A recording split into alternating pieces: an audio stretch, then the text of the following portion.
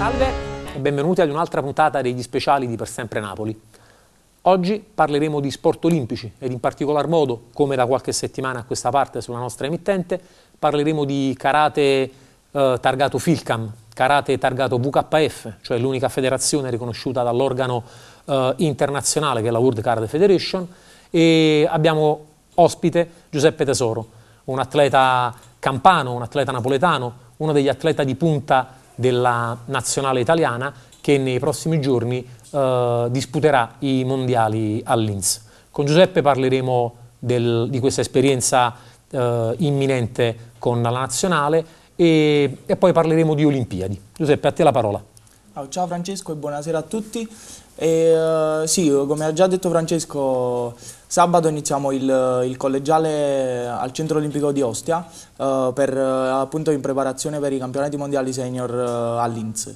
Sarà il primo mondiale olimpico, quindi sarà una cosa a mio avviso spettacolare. E niente, nella gara individuale c'è già al mio posto c'è un atleta che fa parte comunque di un gruppo sportivo, ha almeno 10 anni in più a me e quindi gareggerà lui al mio posto individualmente.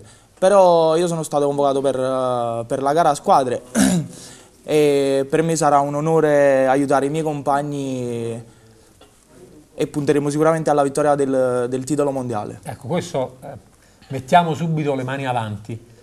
Questo volevo farti arrivare a dire. Qual era la prospettiva della squadra della quale tu fai parte nella competizione a squadre, se c'era la possibilità concreta di salire su uno dei 3 gradini del podio e quali potrebbero essere le squadre che in questo cammino potrebbero, come dire, sbarrarvi il cammino? Allora, le squadre che sicuramente sono agguerrite e che sono ormai una garanzia a livello mondiale sono sicuramente la Turchia, l'Iran è campione del mondo in carica, la Germania è vice campione del mondo in carica, la Francia è campione d'Europa in carica. E da premettere che la Turchia nemmeno un mese fa, proprio nella gara a squadre, l'abbiamo battuta nel campionato del Mediterraneo, al quale partecipano le nazioni più forti del Mediterraneo, e l'abbiamo battuta anche bene. Mentre invece per quanto riguarda le aspettative, sebbene ho 19 anni, comunque le mie aspettative sono alte e sicuramente darò il meglio e niente. Diciamo che le aspettative sono abbastanza rose. Sì. Senti, parliamo di Olimpiadi. Quest'estate il CIO, il Comitato Olimpico Internazionale, dopo una divisione ed una diatriba che è durata discreti anni, ha finalmente ammesso il karate come disciplina ai Giochi Olimpici di Tokyo 2020. Hai una importante esigenza di partecipare? Pensi che tu possa essere parte integrante della squadra che nel 2020 non c'è la squadra, della squadra inteso come gruppo nazionale che andrà alle Olimpiadi targato FIJLKAM? Pensi che possa essere sicuramente una tua aspettativa, ma possa essere un tuo obiettivo concreto?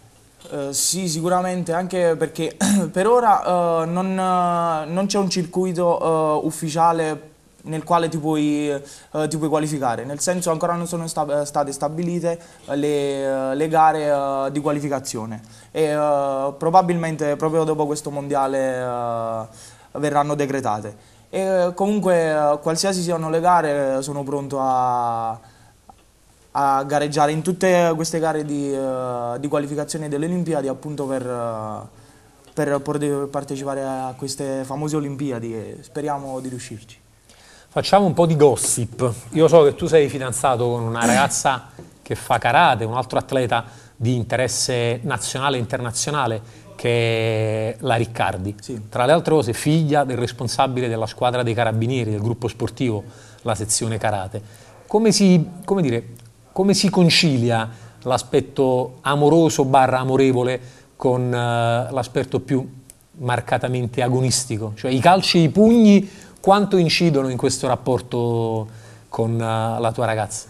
Da premettere che con lei mi conviene fare anche un po' il bravo perché è campionessa d'Europa e quindi non si può scherzare tanto. Però comunque è un rapporto fantastico, stiamo insieme da 7 anni. Un amore nato sul tatami, chiaramente. Sì, e stiamo insieme da 7 anni e spero duri a lungo, ancora a lungo e basta. Con qualche cazzotto in meno a questo punto, sì, mi viene voglia di dire. Senti, invece parliamo di aspetti extra tatami. Quanto ha inciso il karate nella formazione di Giuseppe Tesoro come persona? Quanto hai speso per arrivare in nazionale a livello di tempo? Quanto hai sottratto allo studio, alle amicizie, a tutto quello che fa un ragazzo, tra virgolette, normale, che non è un atleta di interesse nazionale e internazionale come sei tu già da qualche anno? Allora, devo dire la verità, allo studio non ho sottratto niente. Lo studio per me non è mai stato un problema, cioè se devo fare i compiti andavo prima in palestra e poi dopo, se riuscivo facevo i compiti, se no pazienza. Beh, onesto, diciamo la verità ai nostri telespettatori, onesto. E caratterialmente mi ha formato moltissimo, perché prima di fare karate ero un ragazzo che appena avevo una discussione con qualcuno tentavo sempre di litigare, eccetera. E da quando faccio karate, in un certo senso so controllarmi. E adesso sono una persona che non litiga, tranquilla. È questo. Senti, parliamo di professionismo a questo punto. Abbiamo parlato di Olimpiadi, abbiamo parlato di Nazionale, abbiamo fatto un passaggio con il gruppo sportivo dei Carabinieri. È indubbio che per coloro i quali fanno uno sport che, ahimè, qualche scellerato un po' superficiale chiama minori, far parte di un gruppo sportivo come quello del Carabinieri, della Polizia, piuttosto che della Guardia di Finanza o dell'Esercito, è il naturale sbocco per poi avere una carriera duratura nel tempo. È anche una tua aspettativa quella di provare a entrare in uno dei gruppi sportivi per puntare a Tokyo 2020 o ritieni che come dire, tu possa continuare a lavorare con il maestro Massimo Portoghese, che oltre ad essere il commissario tecnico nazionale giovanile è anche il responsabile della Champions Center, dunque il tecnico della tua società, la Champions Center Napoli? No, sicuramente il mio obiettivo è quello di entrare in un gruppo sportivo. Anche perché se proprio vogliamo arrivare alle Olimpiadi di Tokyo 2020 devi prepararti come un professionista vero e proprio. Quindi è una possibilità che solo un gruppo sportivo armato ti dà la possibilità di prepararti come tale. E quindi dopo queste Olimpiadi dicono che si dovrebbe riaprire qualcosa e speriamo bene. Allora, facciamo i migliori auguri a Giuseppe Tesoro per l'imminente Mondiale di Linz. E colgo l'occasione per salutare i nostri telespettatori e vi invito ad una prossima puntata degli speciali di Per Sempre Napoli, sempre con il karate FIJLKAM, sempre con il karate targato VKF.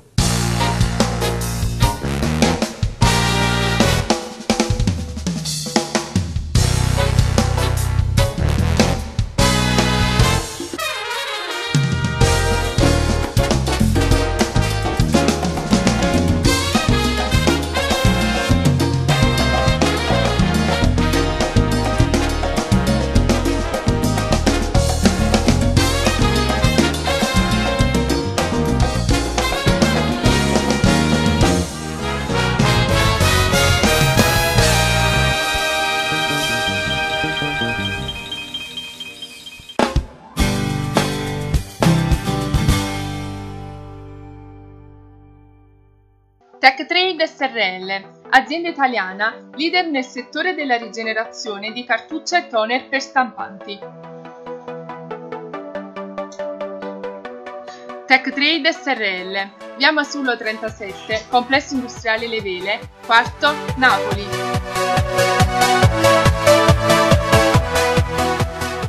Tutti vorrebbero prodotti high-tech affidabili, dal design inconfondibile e con un ottimo rapporto qualità-prezzo. Ora è possibile con Vultec. Scopri dove acquistare i nostri prodotti su www.vultec.it. Power your life.